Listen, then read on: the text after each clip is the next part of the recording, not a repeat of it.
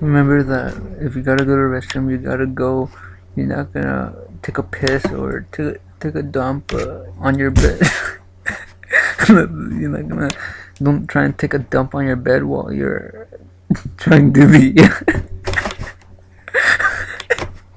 While you're trying to astral travel.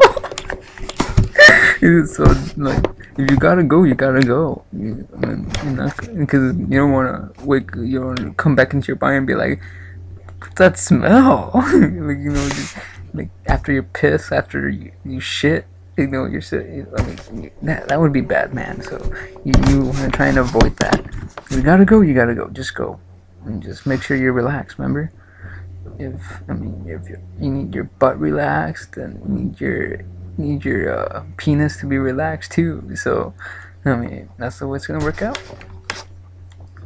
No, because I mean, how many astral projection stories have you seen where where you need to really go to the restroom and just pee, just take a piss, just pee there. It doesn't matter. You're gonna have a stinky bed anyway, and you're gonna wash your sheets anyhow during the week. So, whatever. No, I mean, if you gotta go, when you gotta get relaxed, you gotta get your ass up and take a dump and stay there for like 10 minutes till you're done.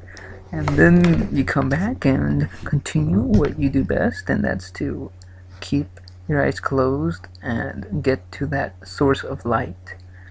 So this is just a little memo, just in case people ever thought of having to go to the restroom and you're trying to do this.